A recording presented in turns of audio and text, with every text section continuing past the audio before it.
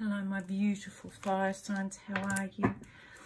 Wherever you are, however you are, I hope you're having a lovely Valentine's Day. I thought I'd do this special reading for the elements for Valentine's Day. I'm using the Journey of Love Oracle and the Art of Love Tarot for these. So let's see how we're going. This can be for singles, couples, or anybody in between. So this is you. And we want one for the other. Now this can be cross watches. The energies can flip and flop, so go where you feel it fits. And if it doesn't fit, don't worry. It wasn't meant for you. These are general readings, so they can't resonate with everyone. And there might be somebody else who has a reading just for you. So let's see how we go, my lovely fires. I like this. They're looking at each other. That's a good sign. And what's the situation with the relationship, please? Where are we with the relationship? I hope you're all okay with the Valentine's Day word. Some people aren't. Some people are okay being single, and some people like being in a relationship. Some people don't agree with it, and some people wish it was never invented. So, you know, however you sit with it, I hope this helps you, because that's my intention. Now, here we go. There it is.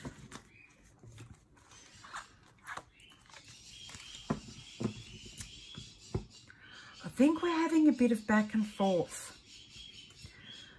I think this might be a bit, you know, up and down, round and round. If you look at the imagery in these cards, let's have a look. There's a lot of round and round, round and round, round and round energy going on.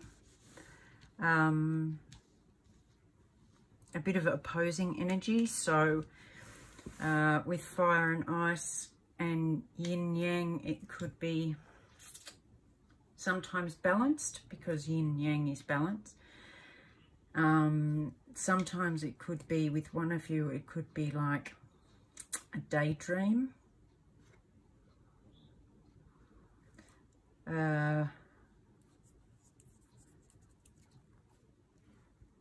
Let's keep going. Let's have a look. Anyway, I'm sure you'll know if this is you.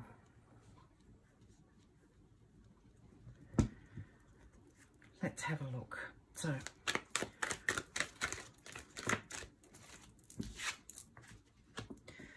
I've got 5 of Angels. So now that came up in the water reading. So did that. And this is really interesting, because the Queen of Hearts and the High Priestess are both based in intuition, very strongly in intuition. And it's right under the Dreamer little card. So one side, I'm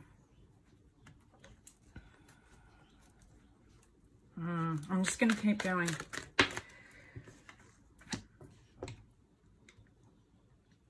This relationship is going through some changes. It's breaking a cycle. If you look here, this is very similar to this. I think maybe we're looking at a different way of being.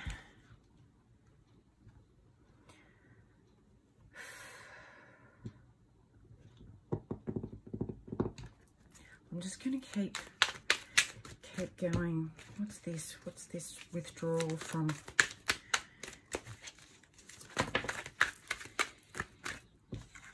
Nine of Pentacles, independent energy.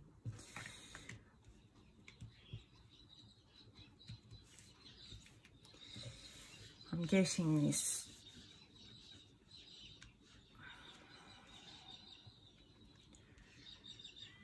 Let's just keep going. Because what I've got so far, and I really don't like bringing, You know, I'm all about honesty and transparency and facing the stuff in life that we don't really want to face when we really want to dream a little. But unfortunately, this is what I'm seeing. So the clash between the two, I think, energies is coming to a head. I think we've got someone who's balanced and more grounded and earthy, and someone who's a bit more, well, a lot more intuitive and into spiritualism and higher level vibration.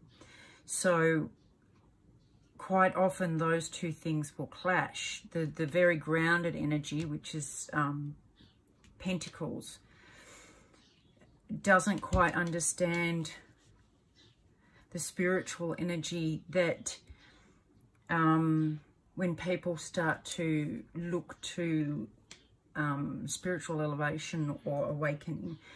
And so the passion and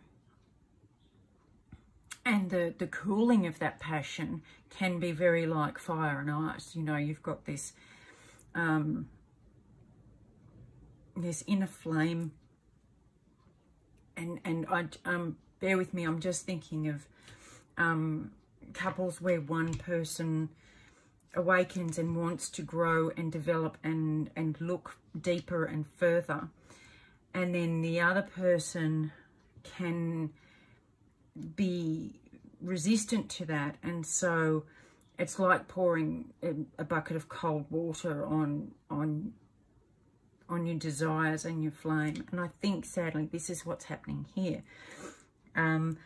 because this energy, the very balanced energy, is withdrawing and looking for a more independent way of progressing and seeking their own abundance. You've got the clash between the relationship being released. I mean, this is the Death card in the tarot, which is release. It's the ending. It's the transition, transformation into something completely different. And on this side, you've got the spiritual dreamer, obviously with a very emotional side and very strong in your intuition and feeling. So what's the advice for this relationship? What do they need to know? What do they need to know? What do they need to know? This doesn't have to be... That's too many. It doesn't have to be...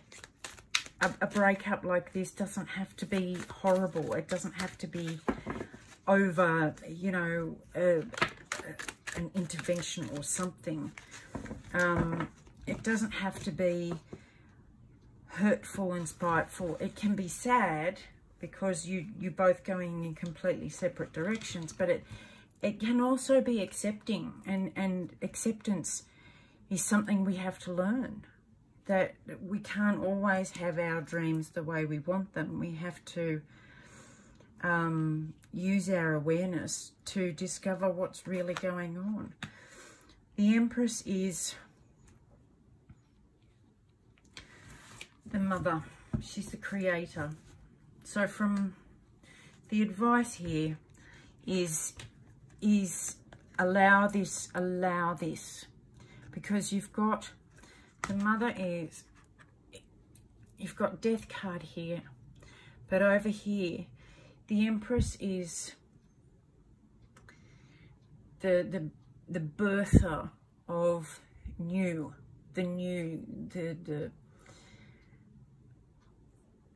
the fresh start. She creates beauty from what's left, from all the lessons and everything, and uses that to gestate beautiful new beginnings. If you notice here, her third eye is highlighted, and for this person, I feel that the message here is acceptance through loving the other person, but acknowledging that you're on two different paths. For this person, I think the same thing.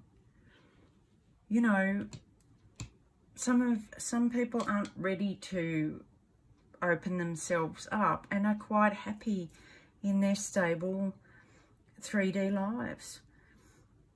And to put an end to this clash and to let it go, it's a release. It's a release of each other, and then the ability to birth something new for you both. It can be beautiful. It can be. There's nothing stopping you from being independently loving, if that makes sense. I hope it helps. It's not the most romantic reading, but it is very, I think, apt for many people going through 2020. A lot of people are discovering that they're on a completely different path, and either they release each other or they merge to be on a path that works for both of them. In this case, the decision is yours, my love, as always, but I hope you see your own worth and the worth of the other person, even if it's not going to be together. I love you lots. Have a lovely day, and I'll see you soon. I'm sending you a great big hug and some kisses for Valentine's Day. Love you lots. Bye.